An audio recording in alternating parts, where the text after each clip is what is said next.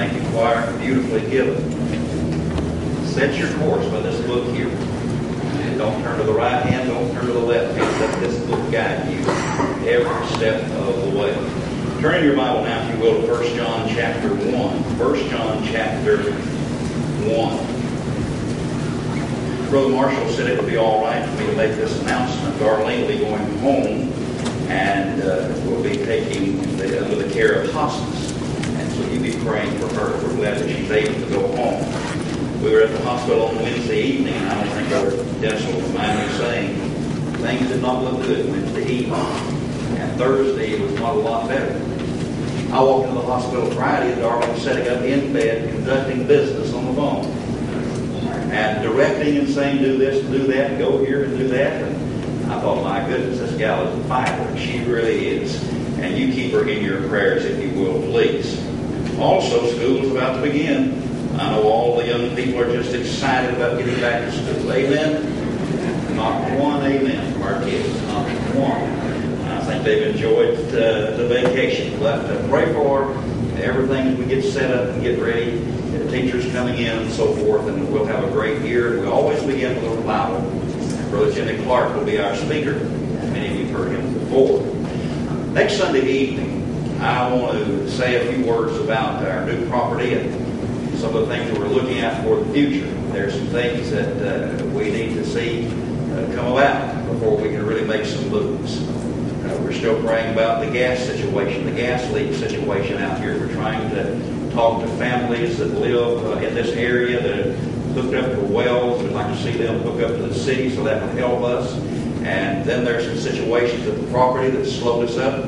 We're still not getting real concrete answers from the state as to where the 401 corridor is going to go and when it's going to take place. And so there's a lot of things to look at. And so we want to fill you in on that. Brother Johnny and Brother Drew and myself will try to fill you in on just where we are and what we'd like to see happen. There are some other options, but we'll try to help clear a little bit of that up in your mind. We've been waiting on some things and to take place. So that'll be next Sunday evening. Tonight, if you'll be back at the evening service, we're in Revelation 13. Tonight we look at the beast out of the earth. Clearly, the beast out of the sea is the Antichrist. But you come down to verse 11, and there's another beast, and the word another is of the same kind. And he is the false prophet that will magnify the Antichrist and the devil. And then, of course, the mark of the beast. So I trust that you'll be here on this evening. We're in the book of 1 John. We're going to travel through the book of 1 John on Sunday morning. We've been looking at the reasons for the book of 1 John to be written. We look first of all at the fact that it's written to proper fellowship. There needs to be fellowship with the Saint and the Son, the Father, and the Holy Spirit. If there's fellowship with the Father, Son, and Holy Spirit, then there can be fellowship one with another. You can't be wrong with God and then be right with your brother. You've got to be right with God first, then you can be right with your brother. But you can't be wrong with your brother and right with God either. Amen? And so God says, I want there to be fellowship in my church with the Father, Son, Holy Spirit, then with one another. Then we looked last week at the matter of promoting joy. John wanted the people of God to have joy. He did not want them to just have joy on occasions, but he wanted them to have joy that remained. And Jesus said that he had joy even while he was on the cross. Now that's the kind of joy that remains. If you have the kind of joy the Lord wants you to have, you can have joy in the most intense suffering. You know, some Christians talk a good talk when the sun's shining. But when the clouds are rolling in and the thunder is sounding and the lightning is rolling and there's all kinds of floods coming in, do we have joy then? To promote joy. Now today we look at the third reason why John is writing to this church, and he's saying, I want to write to you to prevent sin. Look at chapter 1, beginning in verse 8, and we'll read down through chapter 2, verse 1 and 2. In verse 8 he says, if we say that we have no sin, we deceive ourselves and the truth is not in us. If we confess our sins, He is faithful and just to forgive us of our sins and to cleanse us from all unrighteousness. If we say that we have not sinned, we make Him a liar and His word is not in us. Now chapter 2, verse 1 and 2. My little children. Now you see that phrase, little children, mentioned often in the book of 1 John. It is a term of endurance. It is an intimate term. Can you see a loving mother caressing her little daughter or son? Can you see the intimacy there? Well, this is actually the word John is using here. My little children. It's a very intimate term. I want you to have fellowship. I want you to have joy. But I want you to be saved, protected from the results of sin. Because I love you. God doesn't give us commandments because He wants to keep something from us. He gives us commandments because He wants us to protect us from the results of sin. From what sin can do in the life of a believer. And so He says, my little children. A pastor who is not warning his people about what can happen to them in their life as far as sin is concerned is not a good pastor unless he warns them about it. And says, stay away from these things. And so John is saying to these people, I love you, and I love you so much. Listen to what I say. My little children, these things write I unto you, that ye sin not. And if any man sin, we have an advocate with the Father, Jesus Christ the righteous. And He is a propitiation for our sins, and not for ours only, but also for the sins of the whole world. There are many today who are self-deceived concerning this matter of sin. And if you listen to people talk about sin today, you'll hear all kinds of arguments. You'll hear all kinds of reasonings. You'll hear all kinds of philosophy concerning the matter of what sin is, where it came from, etc. But there are many who are deceived. There's the man who says, I have no sin. I'm not responsible. It's my parents' fault. I'm the way I am because of my heredity. I'm the way I am because of my temperament. That's just the way I am. The society that I live in is volatile. The place I was born and where I came from, people are just hot and hot-natured and hot-tempered. And it's not my fault, it's the environment around me. It's my physical condition. That man is self-deceived. That man is headed down a path for destruction. That is a man that will not have the blessings and the goodness of God upon his life. He has to seem to have the idea, well, sin's not really that bad. It won't do any harm. After all, there are little sins and big sins, and there are little white sins and so forth. And so here's an individual that just simply says, no, I don't have any sin. Here's a man that says, I have not sinned. He's deceiving himself. God says that very plainly here. Look at verse 1 again. My little children, these things write I unto you, that you sin not. And if any man sin. Now what John is saying is this. Even though you are a believer, you have emotions of sin at work in your body.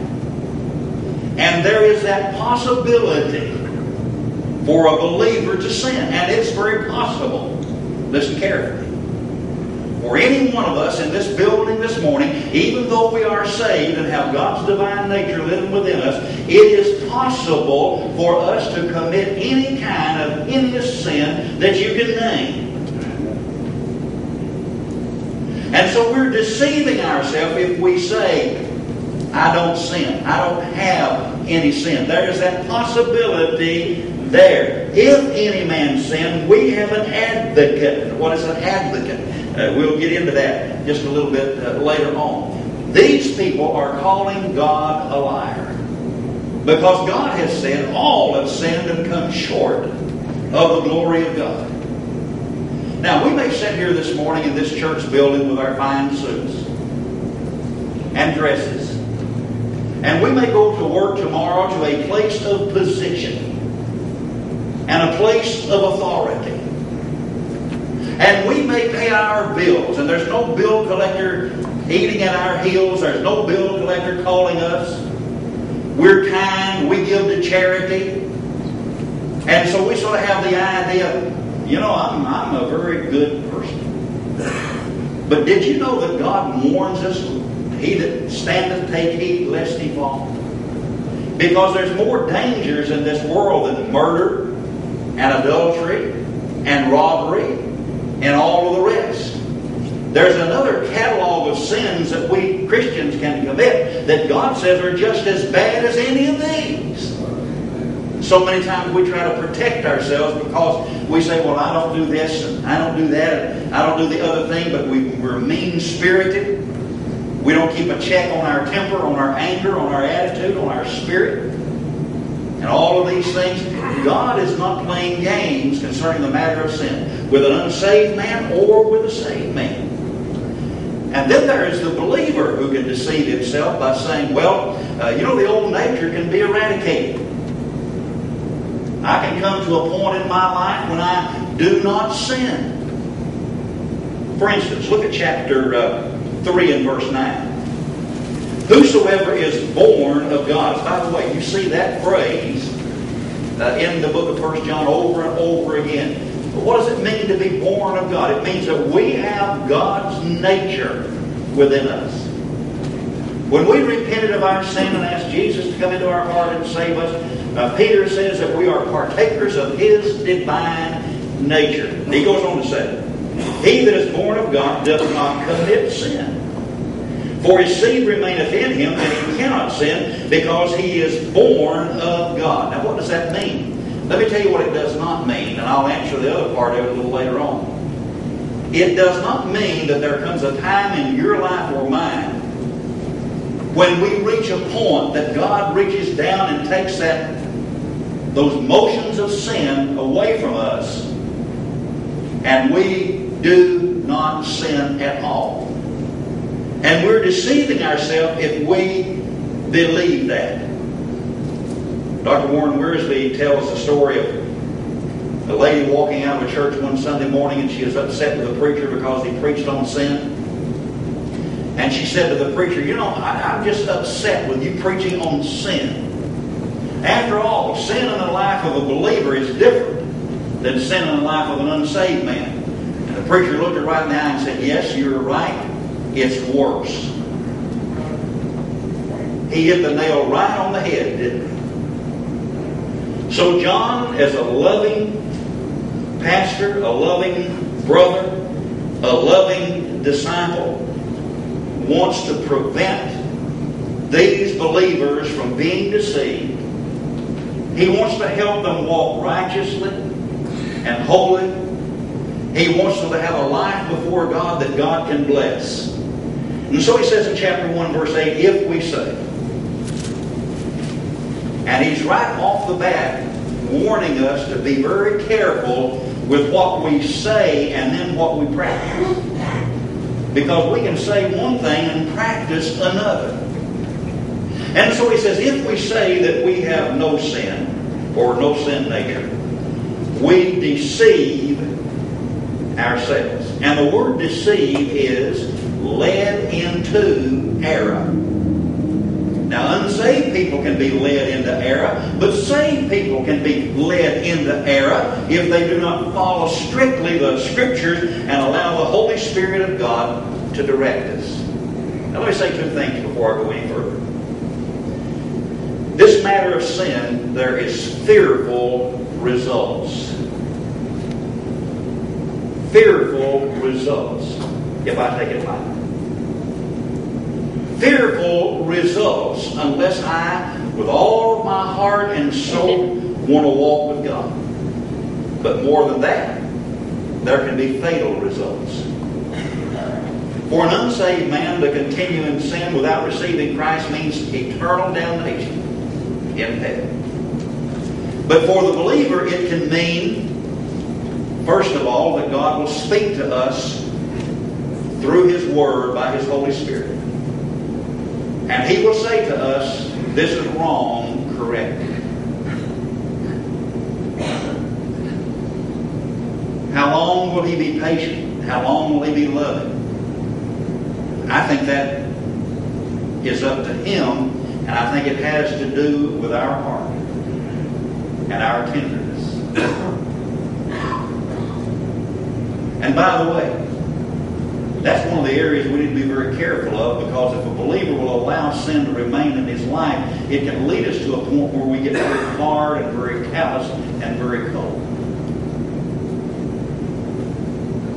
And so we're being warned to listen to God when He speaks. By the way, if I have sin in my life, if you have sin in your life, and the Spirit of God reminds us of it through the Word of God, the sooner I give attention to that sin and ask forgiveness and move along, the much better it is for me. Much better it is for you. David in his sin went at least 2 years, Bible scholars believe, before he did anything about it. And there were fearful consequences. There's the chastening of the Lord that will come to us. And then we'll see in just a little bit that there's even something far worse than that. So let's put down today some things concerning this matter of sin and John writing to prevent sin. Number one, put down, if you will, the principle of sin. The principle of sin. Again, he says in verse 8, if we say we have no sin. Now, what's he talking about? He's talking about original sin. Original sin. What is original sin? It is a condition from which the committing of sins proceeds. Man sins because he's a sinner. I'm just a sinner saved by grace. I love that old song. Thank God for His grace. And thank God for His mercy. And you and I were pulled, we're saved today, are pulled and dug out of and rescued from the pit of sin.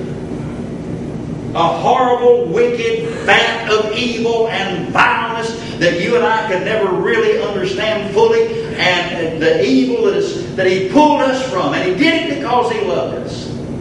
And did it because of His grace. And did it because of His mercy. Thank God for His grace. The only thing that will set you free. And the only thing that will carry you to heaven. And not a one of us will walk the streets of gold one day waving a white flag and saying, I made it on my own. We'll walk down the streets of gold singing Amazing Grace, how sweet the sound that saved a wretch like me. And unless you're willing to admit that you're a wretch, and that from the crown of your head to the sole of your feet is nothing but wounds and bruises and putrefying sores, you will never enter into the gates of that celestial city. And so he says, I want you to understand that there is a principle when it comes to this matter of sin. Man is a sinner. Turn back to Romans chapter 5. Romans chapter 5. I want you to look at a few verses there. The Apostle Paul is describing this very same thing. Look in verse 12. Romans 5 and verse 12. Wherefore is by one man. Now let me stop there. It is Eve that Satan came to. It is Eve of whom this serpent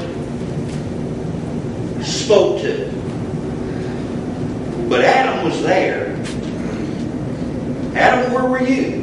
What were you doing? And yet the Bible says by one man sin entered into the world. Because Adam was the federal head of the race. It was Adam's responsibility to speak up and say, get away. Don't listen to him. Don't talk to him. Don't converse with him. Don't argue with him. Don't debate with him. Get away. Adam did not do so. And so God says, I hold Adam accountable as the federal head of the race. And because he sinned, the Bible says, watch now, that sin entered into the world. And here is the world of men. The world of the human race. And now watch. And death by sin. And so death passed upon all men. From Adam to his children, from their children to their children, from their children to their children, from their children to their children, until this very day, until the day that God takes all of us home to heaven. Sin passed from one generation to another. Look at verse 17 of Romans chapter 5. For if by one man's offense death reigned. The word reign there is exercise kingly power. God said to Adam, you have dominion over the fish of the sea and the fowl of the air. You have dominion. Adam, you reign over this earth. You have kingly authority and power over this earth. Adam had a choice of saying no to sin and yes to God. But Adam said yes to sin and no to God. And so as a result of that, through his offense, death reigned. That's why humanity, from that time until now, is under the blight of sin. By one, much more, they which receive the abundance of grace and the gift of righteousness shall reign in life by one, Jesus Christ. Hallelujah.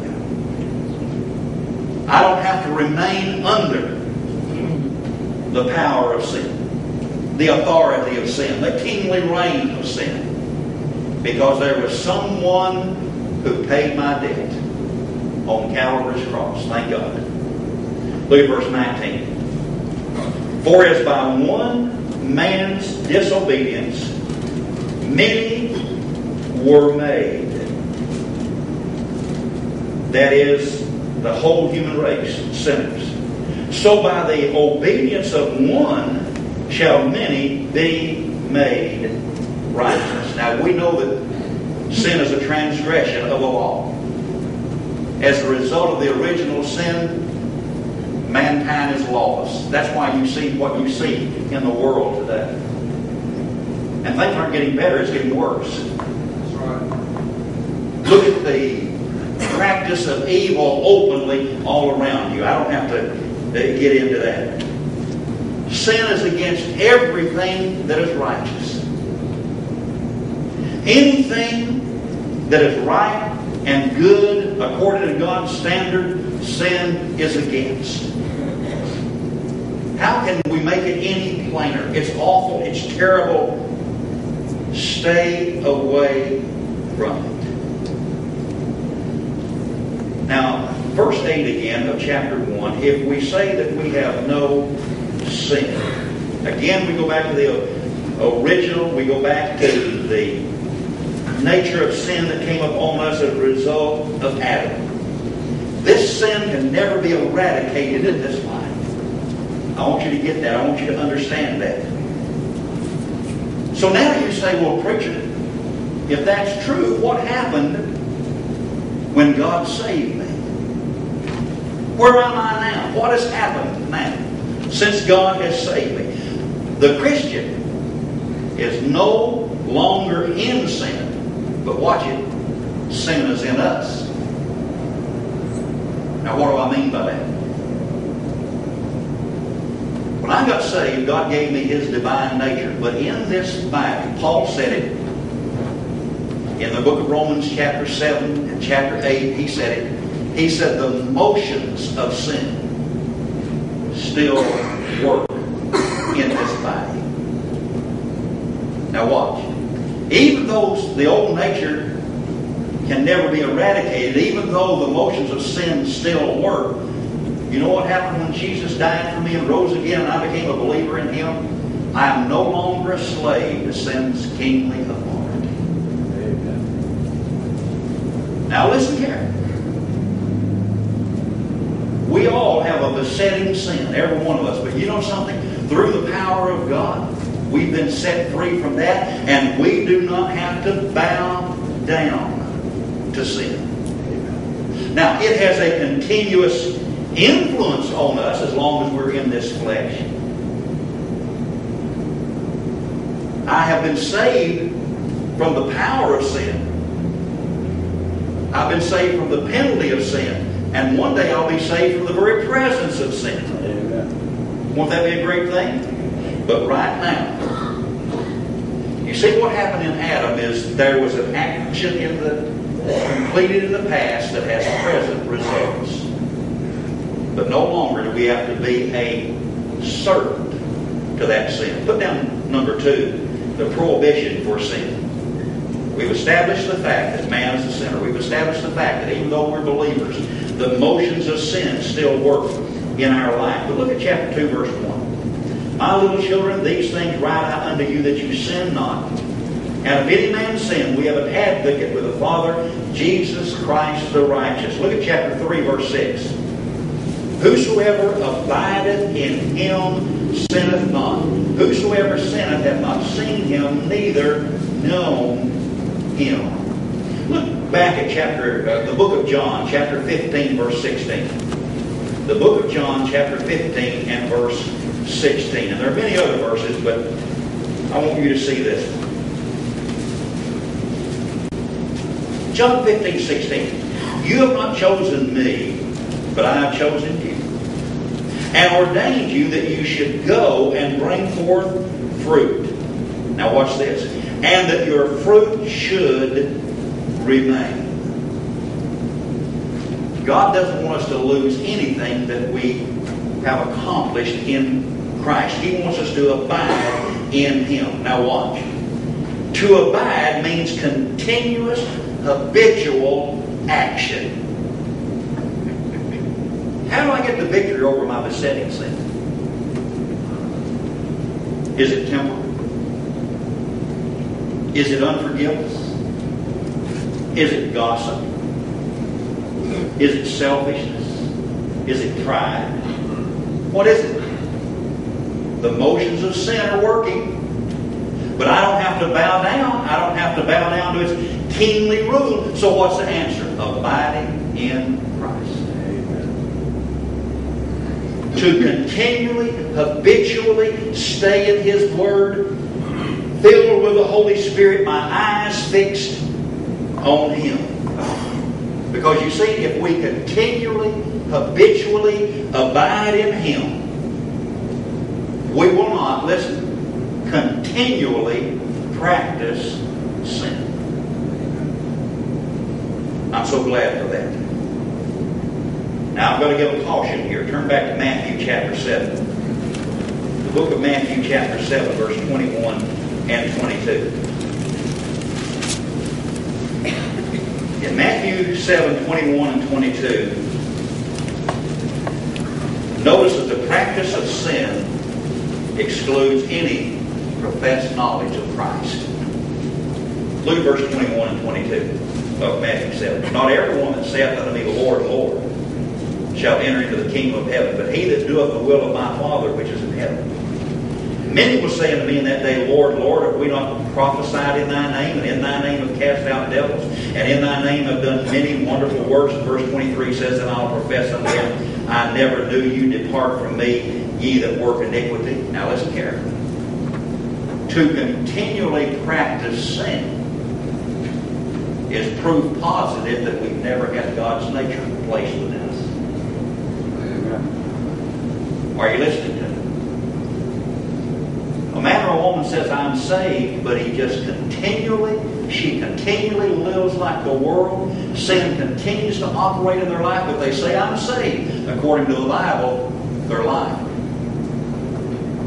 Because a true believer will not habitually practice sin, but has a desire to abide in Christ. Now, look at 1 John chapter 3, verse 9. Here's something exciting to me. I want to get back to this verse. Chapter 3, verse 9. Whosoever is born of God doth not commit sin. For his seed remaineth in him, and he cannot sin because he is born of God. Now I want you to think about something. The divine nature in every believer is just like the divine nature that is in Jesus. Now chew on that for a moment. Because of God's grace and mercy, when He saved us, He gave us His divine nature, the same nature that was in Jesus. What a thrilling thought. Now, there are those who use this verse and they'll say, see, that's proof positive that a believer can come to a point where he doesn't sin. No, that's not what that verse is saying. What that verse is saying is that new nature that is just like Christ's nature in us never sins. So what part of us sins? The motions of sin that's at work in our body. But when we abide in Christ, we have victory even over these. You see, Jesus could never have sinned because He only had one nature. Now, He was tempted in all points like as we are, yet without sin. Remember what Jesus said? The wicked one cometh and hath nothing in me. You know what He's saying? There's nothing in my nature that the devil can take hold of. Now, there's something in my nature, this flesh, that the devil can take hold of. That's why sometimes you see Christians acting just like an unsaved man. That's why sometimes you and I will look at ourselves and we'll say, I just can't believe I did that. I just can't believe I did that. Well, we fail to abide in Christ. We fail to remain. We fail to remember that we're born of God. Let's come to number 3 and let's look at the provision for sin. Again, verse 1 and verse 2. My little children, these things write I unto you that you sin not. I don't want you to practice sin. I don't want sin to have dominion over you. And if any man sin, you know what He's saying? I don't want you to, and you don't have to bow down to the devil, but it is possible and it's probable that you will because of the motions of sin. So when you do, what is our recourse? What happens? We have an advocate with the Father, Jesus Christ the righteous. What is an advocate? An advocate is a legal representative. Now watch. I sin today. The Spirit convicts me through the Word of God that I'm wrong. The devil comes to me and said, look at what you've done. Awful, terrible. You've done it now. You've blown it. There's nothing you can do about it. Wait a minute, devil. I've got a legal advocate. You know who he is? Take that up with Jesus. Jesus says, yes, he sinned, but I died for him. I rose again for him. And I can forgive him because I have paid the penalty. That will cause even a Baptist to shout. Or at least get a smile out of it. Look at verse 2. And he is the propitiation for our sin. The word propitiation has an idea of a means of appeasing. But it really means more than that.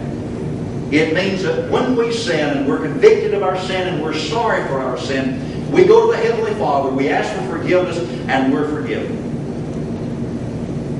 I guess I need to go back to verse 9 and verse 10 again. If we confess. The word confession simply means what God does for us outwardly. Watch now. Name any sin you want to. Name any sin you want to. convicted. That person goes to God and asks forgiveness. And you know what happened? God forgives him outwardly. He doesn't have to worry about that anymore. Now with people he will. Because people doesn't forgive and forget the way God does. People hold grudges. Sometimes people like to see others fail because it makes them feel better. But the Lord forgives us outwardly. But then in verse 1 also he says, not only will I forgive you, but I am faithful and just to forgive you of our sins and to cleanse. And the word cleanse is what God does on the inside. So I am clean on the inside. I am forgiven on the outside. It doesn't get any better than that. Amen? Amen. Now wait a minute. I want to abide in Christ. I don't want to sin. I want to please my Heavenly Father. But if I do, I have legal counsel. I can be forgiven outwardly and cleansed inwardly. You see, this legal aid is capable of giving aid and capable of giving legal advice. Someone said, our Lord on the cross provided an atonement for the penalty of sin and satisfaction for God's broken law. And it's all through Him. But now let's come to the last thing. And I really hate to end on a negative, but I think I can turn it into a positive. Look at the penalty for sin. Look at chapter 5, verse 16 of 1 John. If any man see a brother sin a sin which is not unto death, he shall ask, and he shall give him life for them that sin not unto death. There is a sin unto death. I do not say that he shall pray for it. Now this is not the unpardonable sin. There is an unpardonable sin that has been committed in every age. This is not an unpardonable sin. This has to do with a believer. And to make it just as simple as I can, this passage is written to a child of God, and it is a state of sinning of which the believer continues in. There might be remorse at first, but the more he is involved in it, the less his conscience bothers him, and there is the possibility of premature death. Paul said some will be saved yet as though by fire. And it is possible, according to 1 Corinthians 11, for believers to be sick and sleeping because they will not deal with their sin. Let me close by asking you to turn to John 15.